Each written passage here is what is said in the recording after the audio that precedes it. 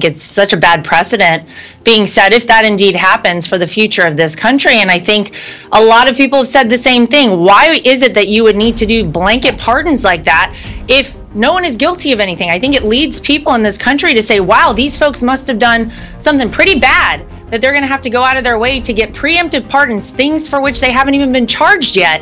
And I really hope we don't see that. I think the American people are desperate to get back to a place, Howie, where they can trust these fundamental and foundational institutions of our country, like our Department of Justice.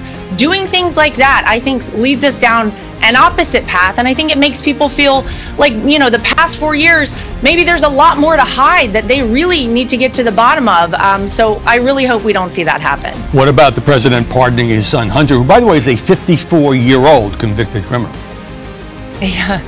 Yeah, listen, you heard Donald Trump say he wasn't really surprised by that. And I think a lot of us maybe weren't surprised by it, despite the fact that Joe Biden, time after time after time, said, I won't do that. I won't pardon Hunter. I believe in the process. I believe in the Department of Justice.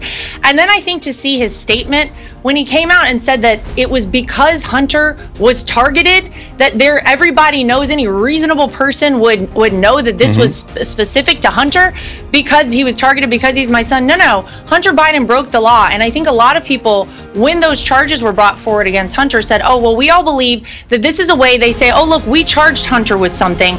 The really big stuff, like, I don't know, jeopardizing our national security, what really happened in Ukraine, in Russia, in China, how is it Joe Biden was involved in this? We never heard about. I think a lot of people thought they charged Hunter with this to sweep it under the rug, and now he's been pardoned for 10 years. And whether or not we actually find out what happened, I don't know, but the American people deserve that, and I think they demand that, and I think it's one of the big reasons that you see Donald Trump as our 47th president.